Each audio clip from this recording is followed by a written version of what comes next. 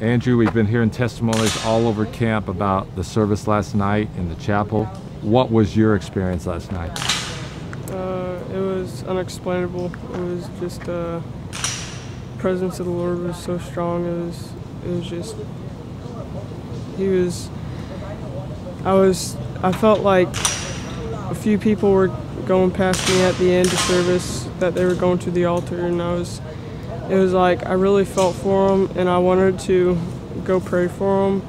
Yet it was like the devil was battling me with some things, and it was just, it wasn't really like, I was just like standing there and I was praying for him, and then I just felt the Holy Spirit just tugging to go up there, and so I went up there, and it was just unexplainable. It was just really awesome, and the Lord healed me of my spine trouble and my back trouble, and it was just,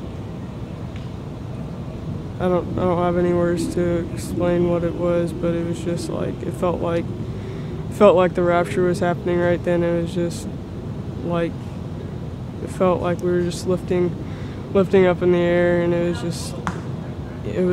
started seeming like everybody's voice, whenever everybody was crying and everything, it seemed like they were just like drifting away, like it was like getting quiet, like more quieter, and then all of a sudden it was just like it just you could feel the angels there. And Brother Joseph talked about this morning how that the cherubims, and how that Isaiah, whenever he was in the temple, that he was saying how the pillar of the temple moved, and the cherubims and the angels were flying through the building saying holy, holy, and it just felt like it was just, you could feel them. It was almost like you could just feel them touching you with the coal of fire. It was wonderful.